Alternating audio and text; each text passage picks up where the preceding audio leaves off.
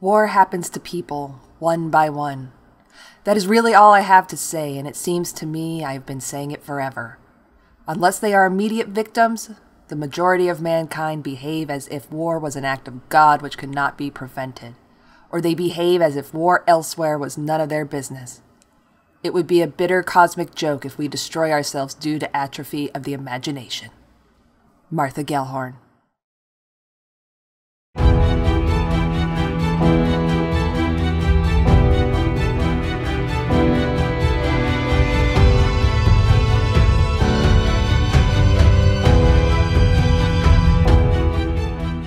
Martha Gellhorn was born in 1908, the daughter of Edna Gellhorn, who was a suffragette and a civic leader who helped found the National League of Women Voters. It was the height of the rise of feminism, and Edna instilled in her daughter a strong sense of self-worth and civic duty.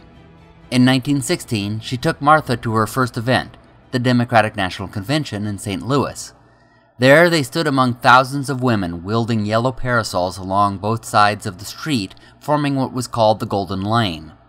Democratic delegates had to walk past them to get to the convention on opening day. Those women from states who had not enfranchised women voters wore all black. Martha stood in the front row representing future voters.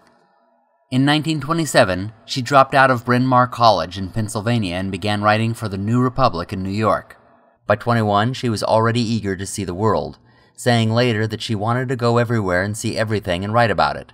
She was also unsatisfied with the sorts of stories the New Republic wanted her to do, which mostly included fluff pieces meant for women, and ignoring stories Gellhorn thought were more important. So she left for Paris, paying for her trip across the ocean by writing a brochure for the transportation company. There she worked at the United Press Bureau for 2 years. She thoroughly enjoyed Paris, and even had an affair with French writer Bertrand de Jouvennet. But she had trouble when a male co-worker began sexually harassing her. Gellhorn reported the perpetrator, but rather than getting justice, she was fired. Returning to the United States in 1932, she worked for the St. Louis Post-Dispatch.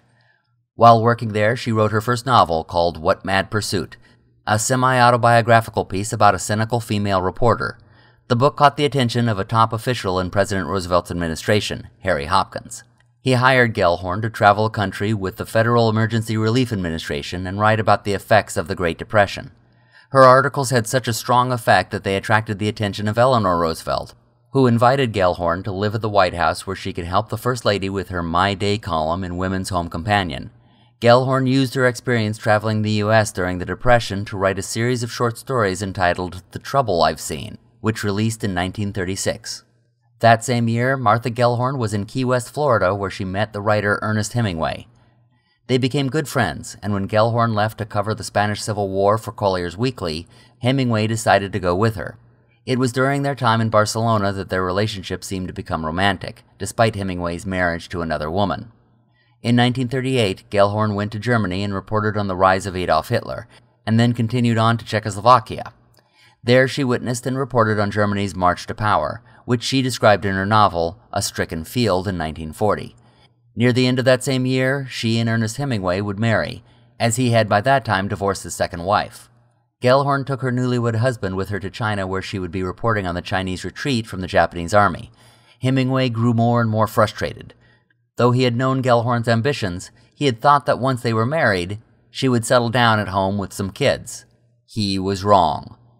The war had brought with it endless atrocities, crimes against humanity she felt compelled to report on.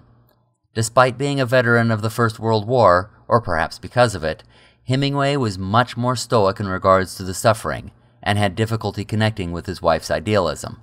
He returned to his estate in Havana, Cuba, where he waited impatiently for his wife to come home and live a more traditional life as a housewife. When she continued to travel to various locations of the war, he wrote to her asking, "Are you a war correspondent or wife in my bed?" It didn't work, and he continued to wait for her, surrounded by a horde of six-toed cats he was breeding, while he wrote his next novel. At the turning of the tide of the war, Gellhorn secured a place on board a plane during the D-Day invasion. Catching wind of this, Hemingway decided to cut her off. He offered his services to the same magazine, which gave him her seat on the plane. Angry at the betrayal, Gellhorn would not be stopped. She stowed away inside the bathroom of a hospital boat, and when it landed on Omaha Beach, she got ashore as a stretcher bearer. That got her into France, the only female reporter to do so. While her husband remained in the UK reporting on what information came back to him, Martha Gellhorn pushed forward with the Ally armies. She was stopped multiple times, even arrested once, but she always talked her way out of it, claiming she was the girlfriend of a soldier, or delivering a message of some sort. Through all sorts of means, she managed to remain close to the front lines as they pushed further into France, and then into Germany. She was with a unit of American soldiers when they liberated Dachau, one of the most infamous concentration camps of Nazi Germany. Behind the barbed wire and the electric fence, the skeletons sat in the sun and searched themselves for lice, she wrote. They have no age and no faces. They all look alike and like nothing you will ever see, if you are lucky. A train had recently arrived with a car full of prisoners who had been locked inside to starve to death. Only one person had survived, a man who stood on a pile of bodies weeping as they opened the door. "Everyone is dead," he said. She traveled back with freed American prisoners. She wrote of the experience, "No one looked out the window as we flew over Germany. No one wanted to see Germany again. They turned away from it in sickness. Everything about it was evil. The men sat in silence for a long time until one soldier said, 'No one will believe us.'" She later wrote that the experience at Dachau broke her. A belief in humanity escaped that never returned. She was never again as happy as she had been before that day.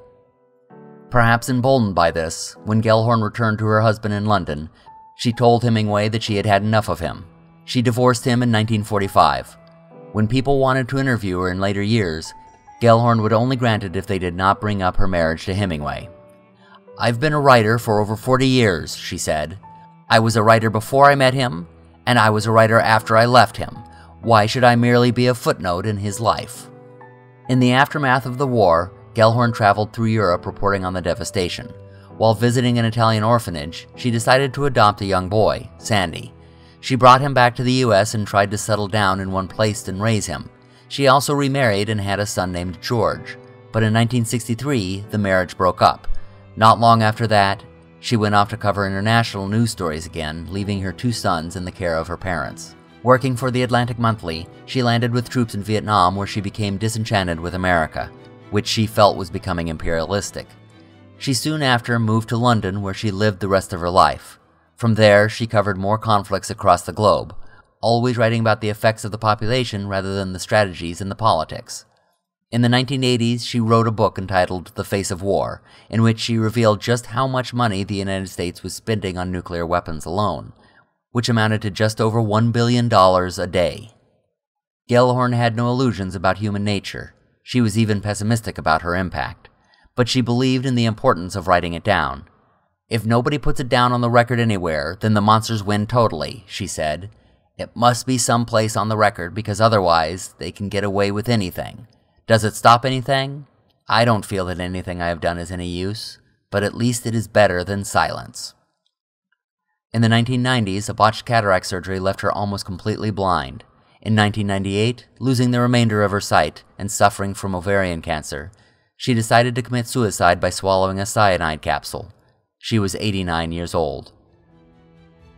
The following year, the Martha Gellhorn Prize for Journalism was established, which is awarded to a war correspondent who tells a human story that illuminates an urgent issue and exposes establishment conduct. Gellhorn's impact on journalism cannot be overstated. Many top journalists today, especially female journalists, credit her with paving the way for them. Her focus on war's impact on civilians has inspired how news organizations cover wars. And despite the fact that she left the country, she was memorialized in a U.S. postage stamp as one of the top 5 most influential journalists in the nation's history.